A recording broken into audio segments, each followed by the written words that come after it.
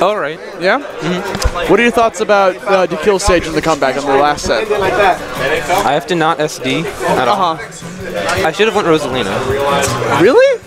Yeah, he was apparently expecting me to go Rosalina the whole time. I had no idea. Yeah, I didn't know. Do you have like a pocket Rosalina? I've never seen you use them in tournament. Specifically to body Sage's Sheik. No. But it's not that. So rude. It's not that consistent. That's so rude. But yeah, honestly, like I lost, but I just wanted to I should beat Sage in this set. I can do it. So I just wanted to try, and I fucked up. What were your thoughts about the first set? So like the first set he 3-0'd you, and then the second set you 3-0'd him.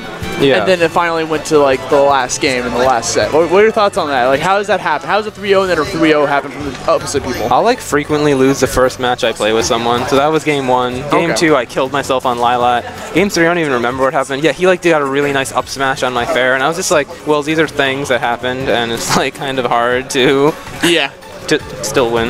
Yeah.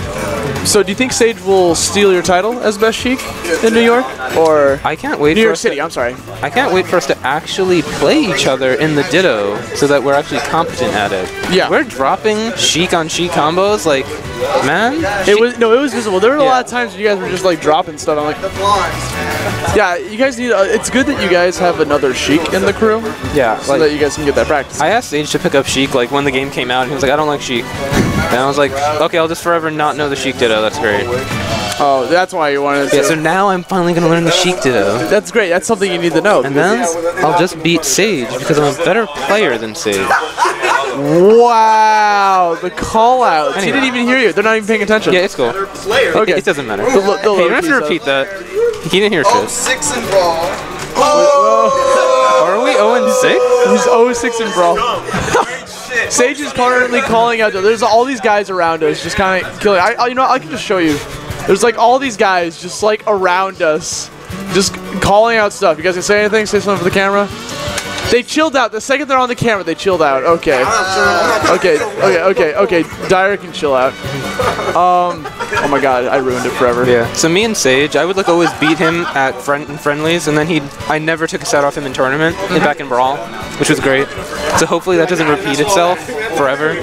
I've already beaten him in Smash 4, so it's like, it's not the curse. I mean, there's no curse there. It was like you guys were playing the neutral, whatever, you guys were playing the game. It was super close. I think you guys were kind of even.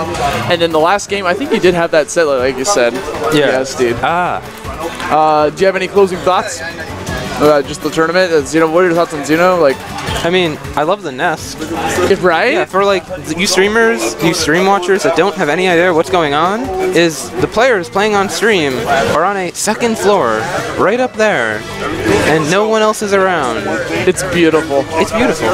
I didn't get a chance to play up there, but like I can only imagine. It's pretty nice. Like people already are like, wow, I want to play on stream. Now you really want to play on stream. Yeah, we're gonna get a velvet rope so no one can go up. See, the perfect. That's exactly what you need. The perfect venue is just to have like a million rooms that have their own private venue. You know, your own little room for you to play your match on. Yeah. Cool. I think we're gonna bring up Dill Sage now. Coming up. Is Dyer commentating? All right, cool. Congrats on second, Dill. Thanks for coming out. Hope to see you next time.